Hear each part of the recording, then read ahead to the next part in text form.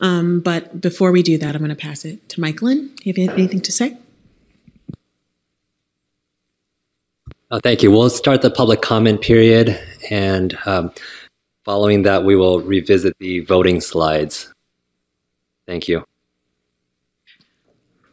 Again, public comment should be limited to 3 minutes. We ask that you clearly state your name and organization for the record before providing your comment.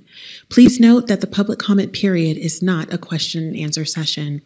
I would like to introduce our Zoom coordinator, Angela, who will be managing the public comments. Our first commentator is Yanir Bar-Yam.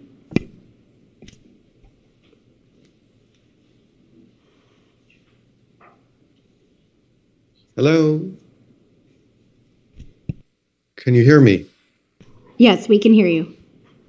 Thank you. My name is Yanir Bar-Yam. I am president of the New England Complex Systems Institute, co-founder of the World Health Network. I'm here not to address HICPAC directly, but to speak to those listening, healthcare professionals, patients, and advocates who are committed to public health and safety. Let me highlight several critical concerns. Members of HICPAC and the organizations they represent have significant financial conflicts of interest. This issue, documented in complaints submitted to the HHS Office of Inspector General, raises serious questions about the integrity of their guidance. Additionally, HICPAC is operated in secrecy, with workgroup meetings closed to the public scrutiny. This violates the Federal Advisory Committee Act, which mandates transparency. Such closed-door decisions erode trust and undermine accountability. HICPAC also lacks the legally required number of voting members, further undermining the legitimacy of its recommendations and decision-making process. Most importantly, the science of airborne transmission, essential for understanding diseases like COVID-19 and tuberculosis, is glaringly absent from HICPAC's guidance. Ignoring this science compromises the safety of both patients and healthcare workers. Compounding this issue, the voting members of HICPAC lack the necessary expertise in airborne transmission. While they may consider themselves infection control experts, their opinions on this critical topic cannot be treated as expert input. Science must drive policy. It provides the essential necessary evidence for informed decisions about safety and prevention. When science's sidelines, lives are put at risk. One actionable step is for CMS to add COVID-19 and other airborne infections to the list of healthcare-acquired infections for which treatment is not reimbursed. This would align with existing policies and create a powerful incentive for hospitals to implement necessary precautions. Far too many have suffered illness acquired in healthcare, become disabled with long COVID, or died from preventable infections. Far too many have avoided necessary care due to these risks. Every preventable case is a tragedy and a failure of the system. Please call the HHS Office of Inspector General and ask them to investigate our complaint against the HHS Secretary, CDC Director, and HICPAC designated federal officer for gross misconduct regarding HICPAC's violation of the law. The Inspector General's office is very receptive. The direct phone number is 202-619-3148, 202-619-3148. The HHS Inspector General, Christy Grimm, operates independently of political administrations. Her office will continue to oversee investigations regardless of the change in leadership. It's time to restore first, do no harm. Every provider, institution, and policymaker must prioritize safety based on the best available science. Anything less is a disservice to those who trust the healthcare system with their lives. Thank you, Yanir, for your comment. We can move on to the next one. Our next commentator is Jamie Locastro.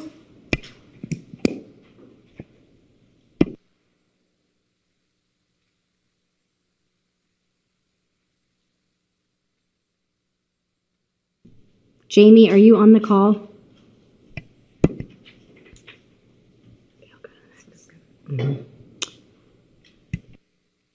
Our next commentator is Michelle Vo.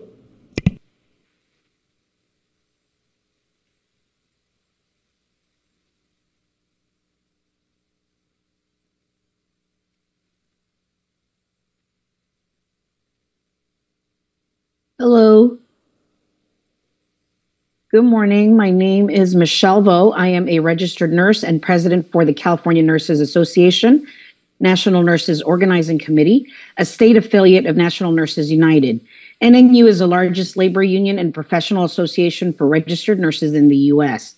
NNU commends the CDC for responding to our concerns about HICPAC's process to update the 2007 isolation precautions guidance, including by ensuring HICPAC hears from the public prior to voting, posting meeting recordings, adding additional experts to HICPAC and its isolation precautions guideline work group, and most recently ensuring that both oral and written public comments are solicited for each meeting as required by law.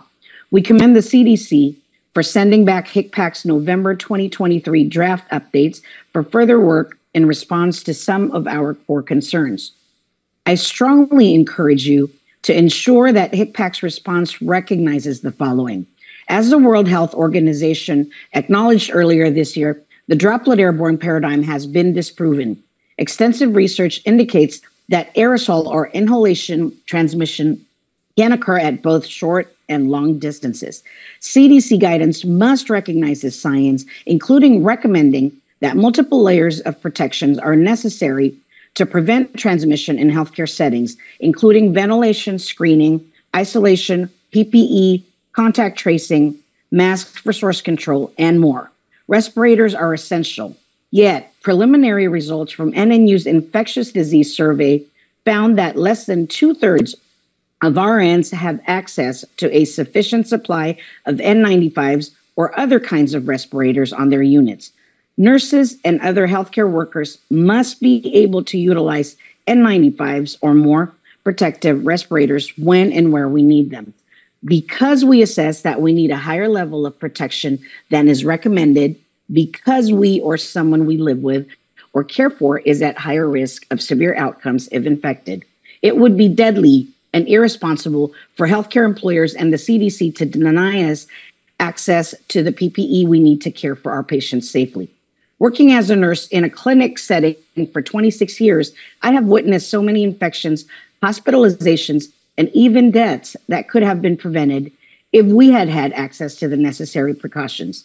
Moving forward, it is essential that the CDC continues to expand the perspectives presented on HICPAC and its work groups to ensure that a balance is created that includes direct care healthcare workers, unions, patients, and scientific experts, in addition to infection prevention management. Thank you. Thank you for your comment. We can move on to our next commenter. Vassar Bailey.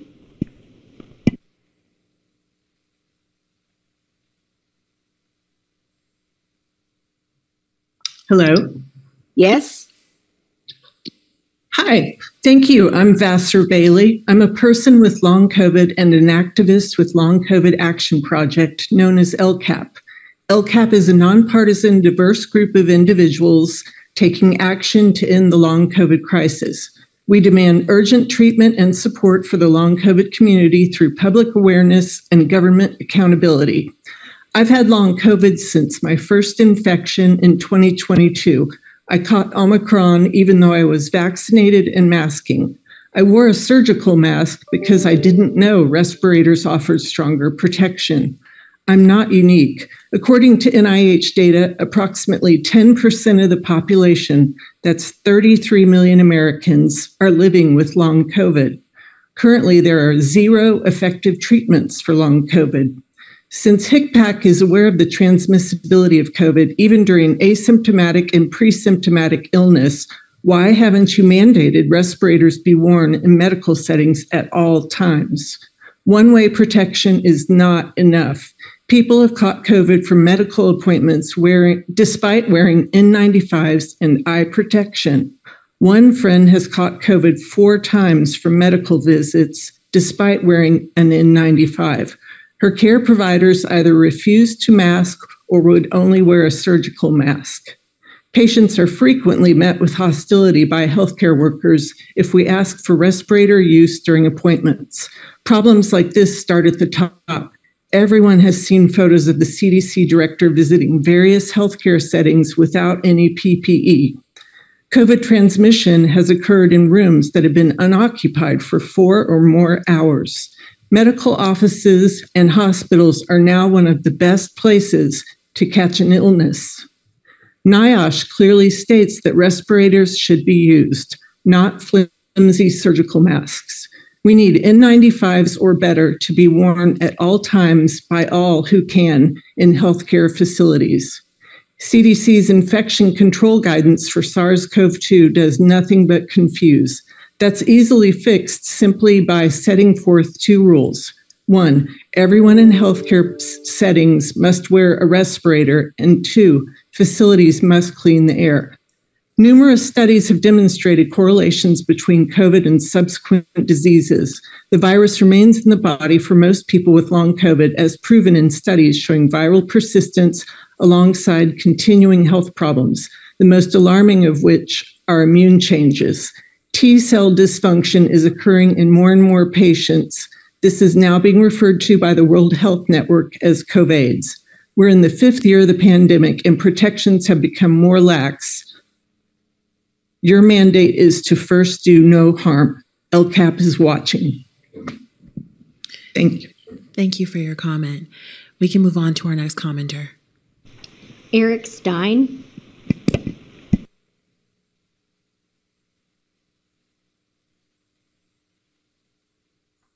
Hello? We can hear you. I'm Eric Stein, and I have no conflicts of interest to declare. I've had less access to healthcare for the last 4 years, starkly less, because CDC infection control standards are insufficient. The absence of unambiguously pro-respirator guidance means patients like me get pressured to remove our masks inappropriately and ignorant questions from healthcare workers on why I wear a respirator. I have the privilege to have diagnoses and know I'm high risk for COVID complications. Plenty of people lack a diagnosis but have an underlying high-risk condition. Should they be placed at high risk? There's constant pressure to senselessly unmask coming from healthcare workers who may have a COVID infection. The less privilege someone has, the more compliant they will feel they must be. Every infection with COVID comes with the risk of long-term complications, even for healthy people. These are the equity issues at hand. CDC's standard precautions already say to use PPE whenever there is an expectation of possible exposure to an infectious material. The significant possibility of aerosol transmission from patients or staff, even without symptoms, in the ongoing pandemic makes this true always.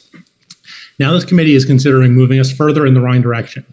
Many pathogens spread by aerosols, in particular SARS-CoV-2, measles, flu, and many others. There's a reason CDC is the parent org of NIOSH, which sets PPE standards. Surgical or procedure masks are not rated for airborne particulate contaminants. Everyone here knows this. So why discard respirator use, a common sense precaution to address this major transmission pathway of the most consequential pathogens we face every day? Dr. Fauci was right when he said, quote, "Bottom line, there's much more aerosol than we thought," unquote. People go to hospitals, pharmacies, and other facilities because they trust it will benefit their health, not harm it. The cited evidence in the draft isolation workgroup slides is a mixed bag. For instance, Radinovich et al. 2019 was clearly a poor study design. It uses a 6 feet guideline, which is nonsense for an aerosol spreading pathogen like flu. Aerosolized virus doesn't die at a magical 6 foot distance. Respirators provide a much higher level of protection and source control than surgical or procedure masks when actually used appropriately. The evidence for that is clear if you set aside the many problematic comparison studies that undermine respirator performance by implying it's fine to remove respirators in many known risky spaces. To separate the same pathogen into pandemic phase for special precautions and seasonal in the false dichotomy. We don't stop wearing seatbelts when car accidents go down. Just because E. coli has been here forever doesn't mean we take risks with it. We do food recalls if an average 70 people fall ill. Far more people have fallen ill and indeed died because of ongoing use of, in essence, crisis standards of infection control. Long-term practices should be safer, not even more unsafe. There is no shortage of respirators and hasn't been in years. Only a grim calculus subsumes health to short-term profits and the comfort of people who believe themselves to be low risk can explain the impetus to accept high transmission risk. We need a full reckoning with the risks in a layered system of controls, including ventilation, respiratory PPE at all times, case tracking and tracing, etc. Patients like me need progress. We need you to make healthcare a safe, accessible fixture of our lives, not a grim risk calculus we must live with. Thank you for your comment, Eric. We can move on to our next commenter. Artist Smith.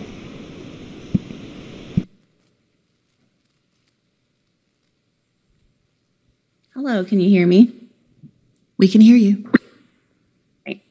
My name is Artist Smith, and I advocate with the disability organization Pan End It. Please employ guidelines that protect patients from infection in the work of both work groups.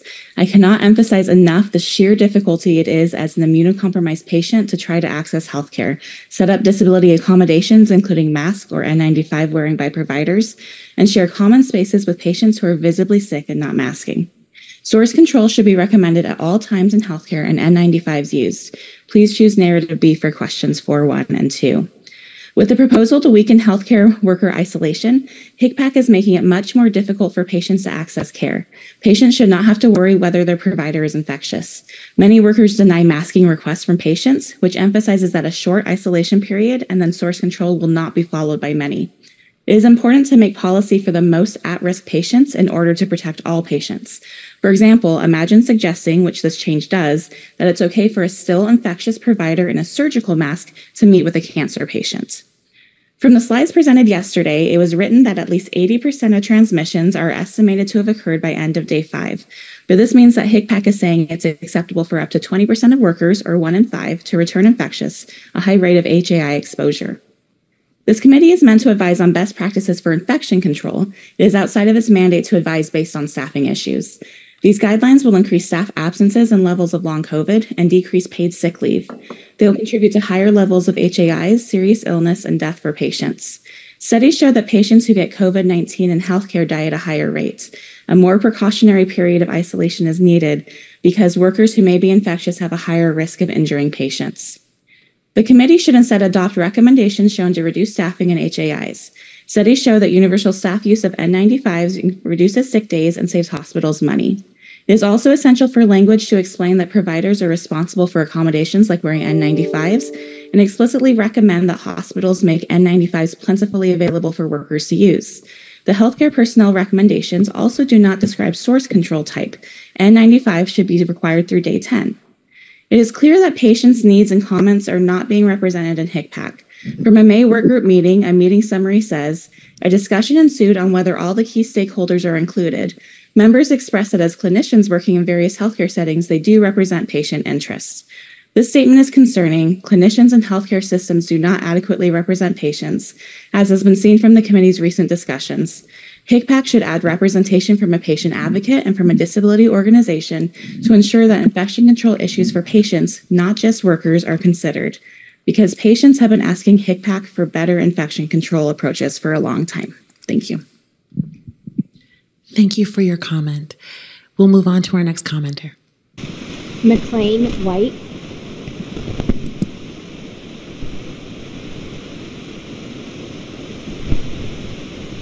Hi, my name is McLean White.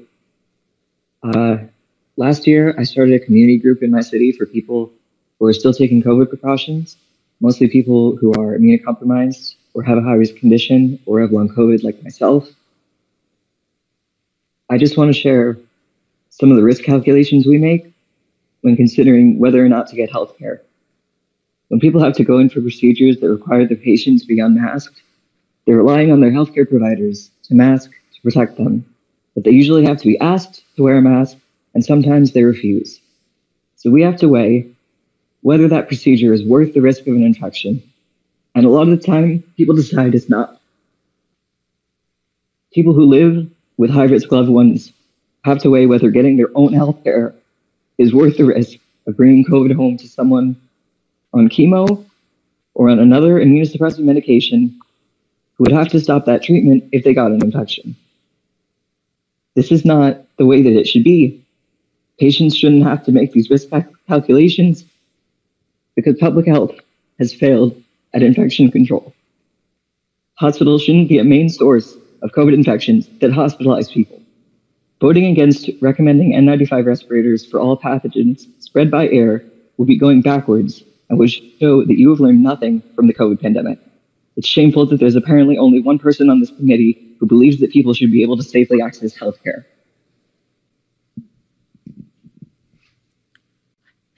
Thank you for your comment. We can move on to our next commenter. Kate Nyan.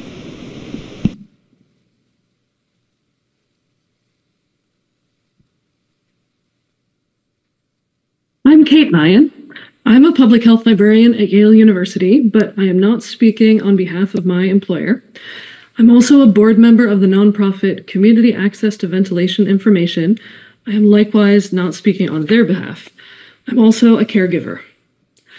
I'd like to thank HICPAC members in advance for considering my public comment, which is relevant to both the Isolation Precautions Guideline Workgroup and the Healthcare Personnel Guideline Workgroup.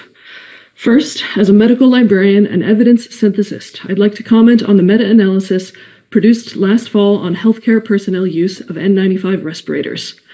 The conflation of continuous use respirator interventions and respirator interventions that involved donning the respirator after already having breathed shared air that may contain infectious respiratory aerosols exhaled by patients or indeed workers or family is not justified.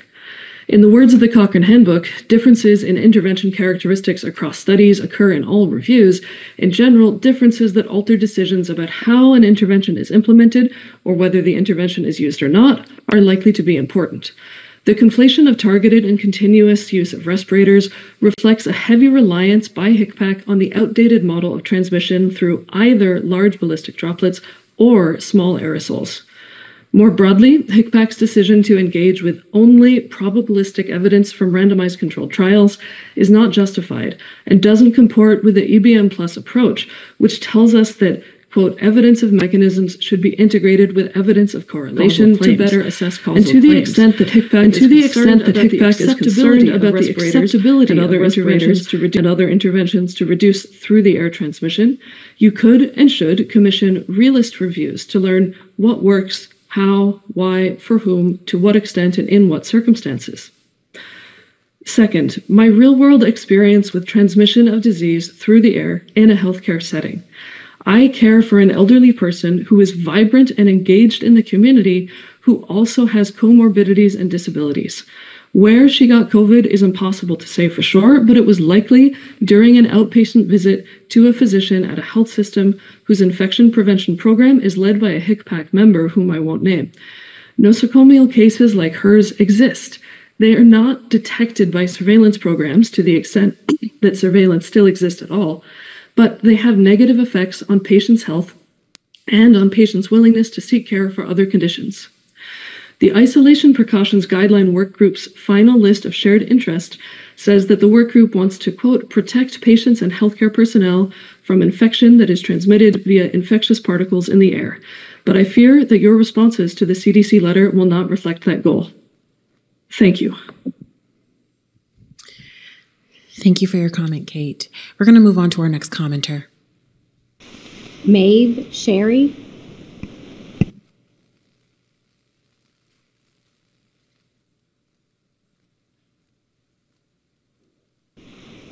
Maeve, are you unmuted?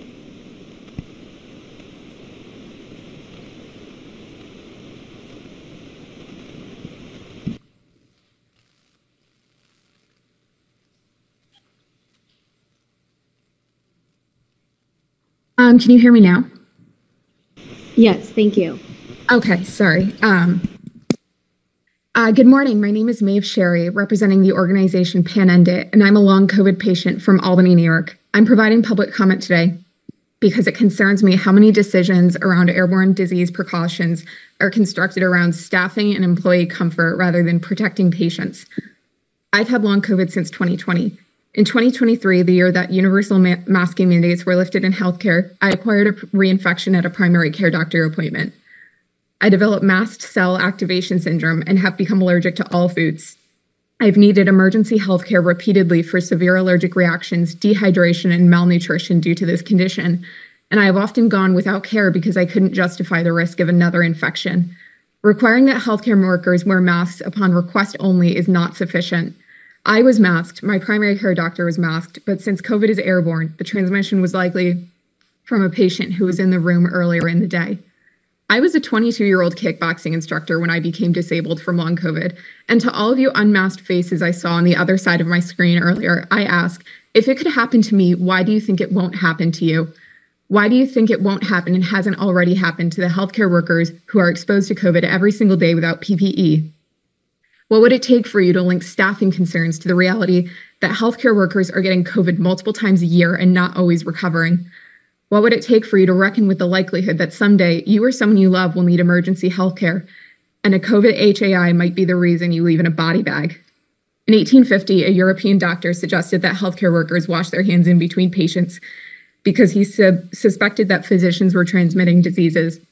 He was ridiculed, ignored, and ultimately died in a mental institution.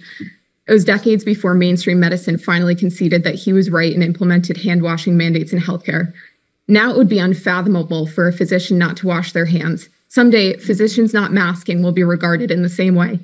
You have control of how many patients need to die before that becomes the standard.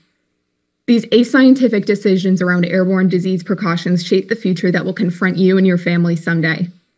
You may be disinterested in preventing COVID, but COVID is not disinterested in you. When you say that masking is optional, you say that patients have the onus of preventing infection rather than the people whose jobs it is to ensure our safety. When you say that healthcare workers will only mask upon request, you open up patients to hostility and harassment. We have been working overtime to protect ourselves in healthcare. It's your turn. Thank you for your comment. We can move on to our next commenter. Naomi Baryam.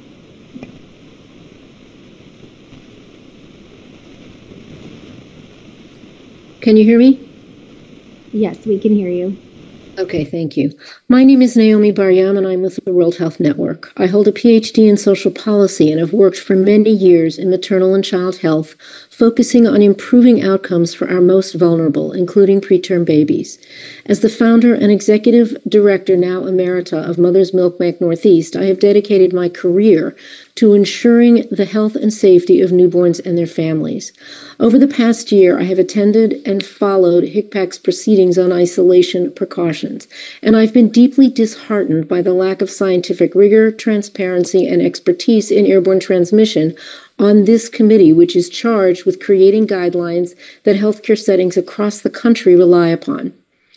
At each meeting, however, I have been profoundly moved and buoyed by the community of commentators. They have eloquently shared their expertise, lived experience, wisdom, pain, and compassion. It has become clear that HICPAC has its own set of considerations and priorities. Unfortunately, protecting the public and healthcare workers is getting lost in other considerations and does not seem to be at the top of that list. I understand that healthcare is complex and expensive, with seemingly infinite competing priorities. But that is the challenge for the hospitals and healthcare institutions, including those where many of you work, to solve within the essential imperative of caring for patients' health and ensuring the safety of healthcare workers. Those institutions look to HICPAC to provide up-to-date, accurate, evidence-based scientific guidelines. These guidelines should empower them to make sound decisions that protect their patients, healthcare providers, and staff. Each of you on this committee wears multiple professional hats. Some of you are administrators and leaders in some of the most esteemed healthcare institutions in the country. While your knowledge and institutional roles bring value to this committee, they also present a challenge. You must separate your institutional priorities from your role on HICPAC. Your task is to provide the best safety guidelines for healthcare institutions everywhere so that those institutions, including yours in your other roles, can make decisions rooted in science. I urge you to do two things. First, step back and set aside your institutional roles. Focus instead on your HICPAC responsibility to healthcare facilities, patients, and providers across the country. And two, reflect on the gaps in this group's collective knowledge. Identify what expertise is missing, particularly in airborne transmission science, to ensure that HICPAC brings in the necessary voices to support the development of the most effective evidence-based recommendations possible. Thank you. Thank you for your comment, Naomi. We can move on to our last commenter. Scott Squires.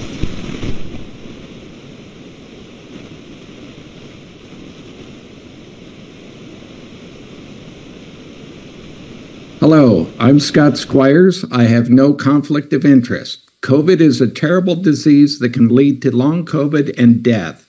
Fortunately, it can be prevented with respiratory mask.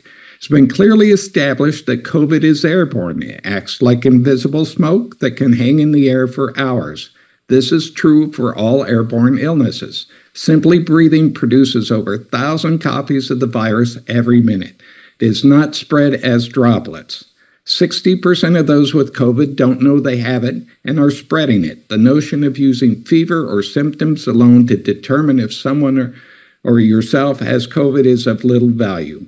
N95 respirator masks are designed specifically to prevent tiny airborne particles, including viruses like COVID, from being breathed in or breathed out. It's proven science, and numerous real studies confirm the effectiveness of N95 masks to prevent COVID in real-world examples, including hospitals.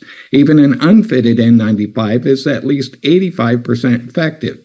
Surgical masks are designed to prevent splatter. They are not designed to prevent airborne illnesses, and their effectiveness is much inferior to real respiratory masks. Looseness of surgical masks not only allows the air to easily leak out the sides, but also have the tendency to droop below the nose and encourage users to pull them down below their mouth, as is commonly seen by healthcare workers. That makes them worthless. What I'm puzzled about is what is the objective of this committee, because based on the discussions and preliminary votes, has nothing to do with preventing healthcare workers or patients and protecting them. Science and facts such as asymptomatic spread have been ignored. You voted no on the question, should N95 respirators be recommended for all pathogens spread by air? And you ignore N95 at every opportunity where airborne is discussed. There's a saying, use the right tool for the right job, yet you are choosing to use the wrong tool, the inferior tool for protection. That's like not using an airbag and seatbelts in a car, which are proven to save lives, and replace them with a foam pillow and a piece of rope in the hope it might provide some protection. The idea that healthcare workers can evaluate whether they need to mask and what type is silly. COVID is always here because it's not seasonal. As long as you have many untested people, there will be COVID. The vaccine alone does not prevent COVID or long COVID. Those looking for care should not be subjected to a deadly virus in healthcare settings. We need universal masking in hospitals and medical facilities, and they should always be required. Right now, we have hospitals switching masking on and off willy-nilly. We need the latest air standards to protect people. We need to stop sending infected healthcare workers back to spread COVID. Do your part to prevent the next pandemic. Thank you for your comment, and we appreciate all those who are able to make an oral public comment today or written. I would like to pass it back to our chair, Michael Lynn. Yeah, thank you very much for those comments. I think we will go ahead and take a brief break in order to load slides. We'll make it 10 minutes, and we'll come back when we're ready. Thank you.